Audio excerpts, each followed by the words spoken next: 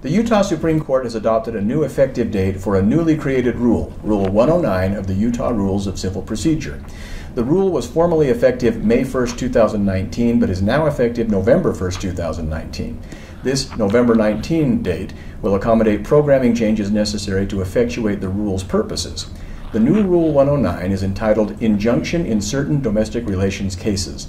It provides that in certain domestic relations cases, an injunction will enter upon the filing of the case. Its provisions address areas such as disposing of property, disturbing the peace of the other party, committing domestic violence, using the other party's identification to obtain credit, interfering with telephone or utility service, modifying insurance, and behavior around the minor children. The injunction is binding on the petitioner upon the filing of the initial petition or complaint for divorce, and on the respondent after the filing of the initial petition or complaint, and upon receipt of a signed copy of the injunction as entered by the court. To see this new Rule 109, click on this link.